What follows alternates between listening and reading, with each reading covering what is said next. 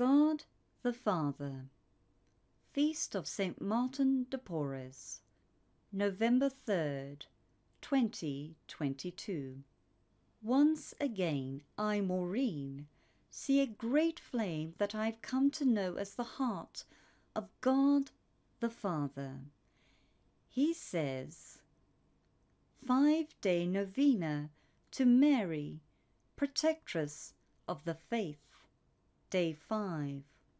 Dear Mary, Protectress of the Faith, make my faith as strong as God wants it to be.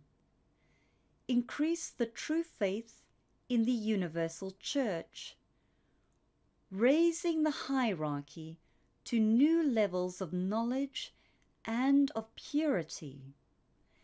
Let each one's faith be a barrier against any sin or temptation. Assist souls in maintaining faith-filled lives as a sign to Satan of his waning power.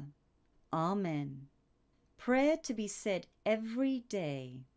Most Holy Mother of God, Mary, Protectress of the Faith, shelter my faith in the refuge of your Immaculate Heart.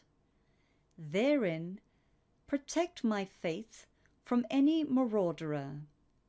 Expose to me the threats to my faith and help me to overcome them.